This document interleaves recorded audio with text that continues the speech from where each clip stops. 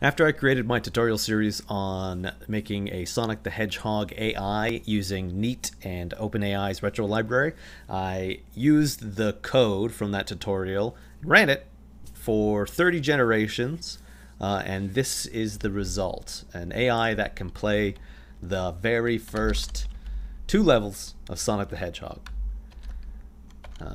Playback.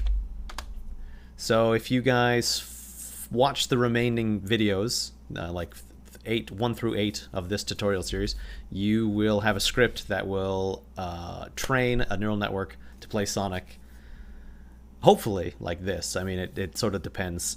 Neat algorithm's pretty good at finding local maxima, not necessarily global maxima, so sometimes you have to run it multiple times. But this one took 30 generations, and it was, sorry, 10 generations of 30 genomes each.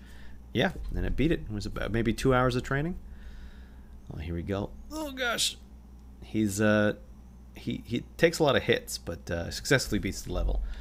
Then, just for fun, I took that exact network and I trained him on the second Emerald Hill Zone Act 2. So this is the exact same AI from the first one, but then trained on the second one. He successfully beats the level. Doesn't beat Dr. Robotnik at the end of the level because the reward system's not set up to reward him for killing bad guys. Ooh. It was cool though. It took only about half the time as the first one. So obviously there's some transferred learning. Not tons, but some. Here we go. He doesn't like those hills, but luckily he manages to skip past it. Go, Sonic! Yeah, so if you follow the tutorials that come after this video, you should be able to get this to work. Look at that. There you go, right to the boss. So now he'll fight the boss, but he'll die.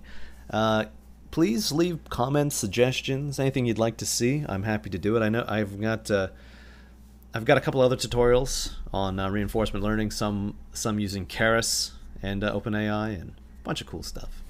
Anyways, thanks guys.